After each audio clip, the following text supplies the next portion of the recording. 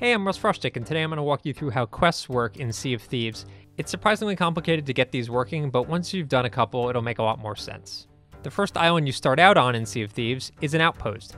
Good news, because that's exactly where you get all your quests from. On every outpost, there are 3 faction leaders, and you're going to be talking to those folks to pick up new voyages. The main factions in Sea of Thieves are the Gold Hoarders, the Order of Souls, and the Merchants Alliance.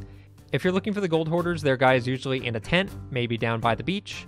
There's also the Order of Souls, which you can find in kind of this creepy apothecary-looking place. And then the Merchants Alliance, which you can always find right there on the docks.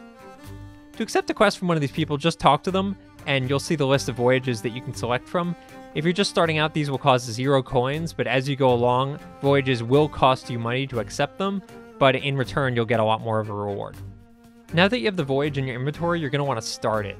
To do this, climb on your ship and head to the captain's quarters. From there, interact with the captain's table and you'll be able to select the voyage you want to go on. If you're playing solo, the voyage will start right away. But if you're playing with other players, you're going to need to vote on the voyage. That includes you actually voting on your own voyage, which is weird, but okay. Other people will also need to vote on your voyage. You'll need a majority of the crewmates. So let's say you're playing with 4 people. You'll need 3 of them to vote for that voyage in order to start it. Completing your voyage will vary depending on which faction you're doing the mission for. The Gold Hoarders, basically all their missions involve going out, finding buried treasure, coming back, delivering the buried treasure. Pretty straightforward stuff. The Order of Souls is more about combat. You're going to head to an island, kill a bunch of skeletons wearing blue scarves.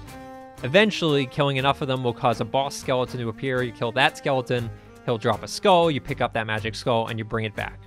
Lastly, the Merchants Alliance. These involve delivering specific goods to a specific outpost.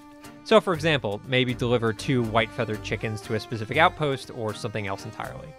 It's worth noting, if you are delivering animals, you're going to need to speak to the Merchant Alliance vendor once again to get cages for those animals. This is after you've voted on this voyage, so it'll involve coming off of your boat yet again, talking to that same vendor, and going back on your boat with the cages. I know it's silly, just stick with it. Alright, once you're done with these voyages, very simple. For the Gold Hoarders and the Order of Souls, you really just need to go to any outpost and deliver the item back to that specific vendor. So for example, with the Gold Hoarders, you could just bring that chest back to the guy in the tent, and you're good to go. For the Merchants Alliance, they are talking about specific outposts that you need to bring the items back to, so just keep that in mind. Every time you complete a voyage, you'll increase in reputation with that faction. Reaching rank 5 will unlock more complicated quests that give you more money and more rep as you go along, but they obviously take longer to complete. If you're looking for money quickly, I'd recommend sticking with one faction until you get to rank 5 and then focusing on those rank 5 missions. But in the long run, if you're looking to experience the endgame of Sea of Thieves, you're going to have to rank up all 3 factions, so just keep that in mind. Anyway, that should keep you busy for the first few hours in Sea of Thieves. Good luck and happy sailing!